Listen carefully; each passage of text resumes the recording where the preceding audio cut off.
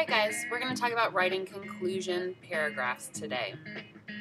The conclusion is very much like the introduction, but flipped backwards.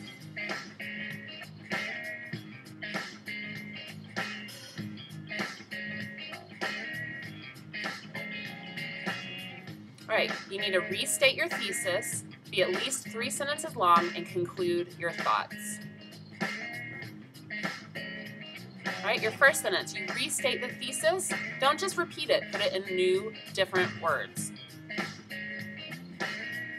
The next couple of sentences, you're going to review your big supporting ideas and share your final thoughts. And your last sentence is going to connect back to your hook, relate back to that opening statement. So, if your hook was that Mahatma Gandhi once said, "You must be the change you wish to see in the world," you might end your conclusion like this: if everyone followed these leaders' examples and caused one positive change, the world would be a better place. Gandhi would be proud. Alright, so it's really simple. You're essentially going to take your introduction and flip it upside down for a conclusion. Created using Powtoon.